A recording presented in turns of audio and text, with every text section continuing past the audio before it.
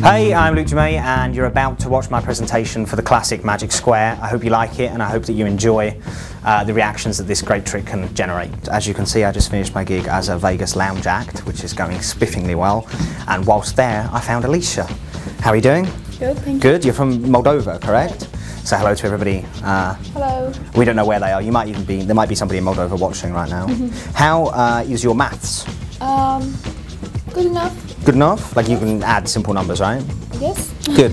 When I was a kid, I grew up, obviously I didn't grow up here in America. You can tell from my strong southern twang. I actually grew up in Texas. And that's not true. I grew up just outside of Texas in a place called London, England. And in London, England, we have a grading system when you're at school. So for example, when you hand your work in to the teacher, they'll give you a grade back, much like they do here in America. But the grades are like, a C would be an average grade, an A would be an excellent grade. If you got an A on your work, it means you've done really well. And every now and again, they hand out a grade that's an A with a little star. And that means it's like the best of the best. But as with anything where there is the best of the best, there's also the worst of the worst. And the worst of the worst is a U. And that means ungraded. Literally, it's so bad that they can't even give you 1 point. That's what it essentially means. And that's what I got on every single maths test I ever took. The worst of the worst, the ungraded.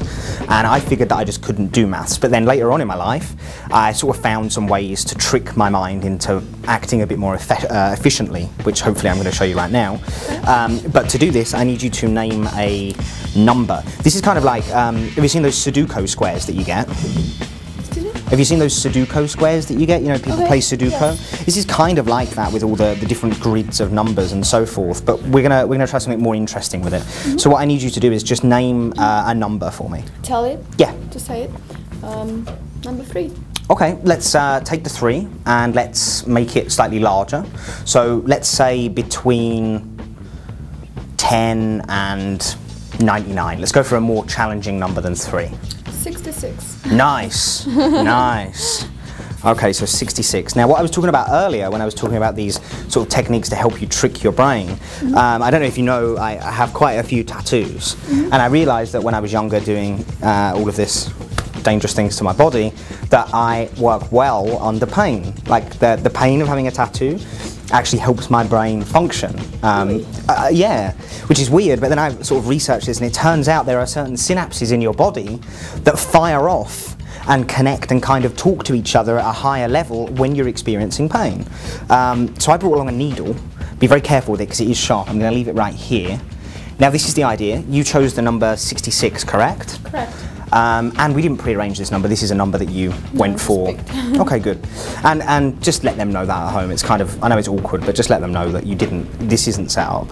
No, it's not. I just met this guy and this is the number I picked. Okay, perfect. So this is the idea. What I want you to do on the count of 3, not yet, on the count of 3, I want you to take this needle and then jab it into my hand. Not so hard that it kind of scars me for life, but nonetheless, just give me a little kind of, yeah, just a little bit so I feel that pain. Oh, come on, you can do better than that. I didn't even feel that. So this is the idea. Seriously, I need you to just give it a little jab and it will help me and it will fire off and I'll get 66 and it will all work. Otherwise, I'm going to look like I want you to bleed. Go for it. I like a girl that plays right. There we go.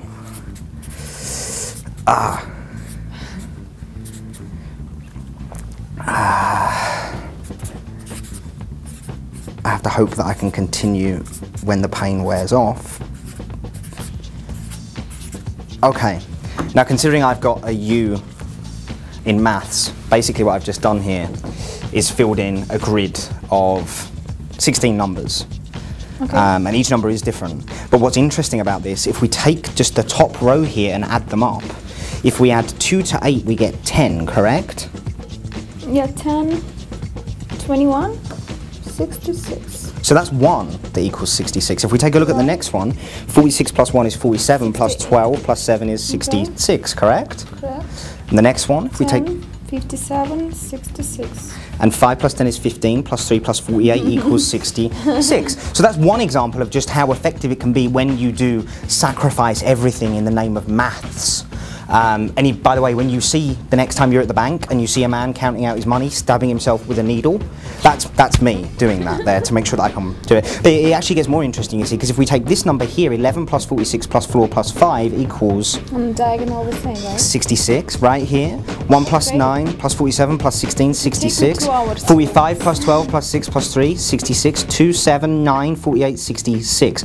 So we've done across and down. But what's even more interesting, if we take the 4 numbers in the corner, 11 plus 2 is 13, plus 48, plus 5 equals 66.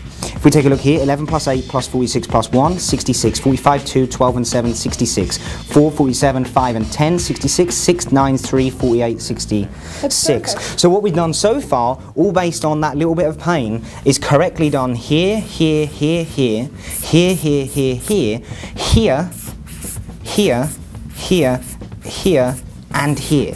Almost every single combination on the square, on the grid, adds up to 66. But there's one last one that's impressive. 11 plus 1 plus 6 plus 48 equals 66 along the diagonal right here. And the hardest one of all, because this is one you have to fit in with all the other 60 billion different combinations of numbers, the 2, the 12 plus the 47 plus the 5 equals 66. In fact, I've never done that quite so well before. So what I'm going to ask you to do is I want you to hold it right here and take the needle in your other hand.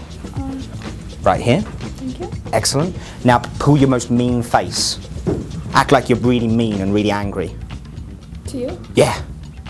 I don't know. Okay. There we go.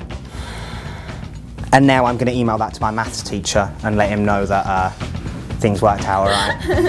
Thanks for your help. Thank you.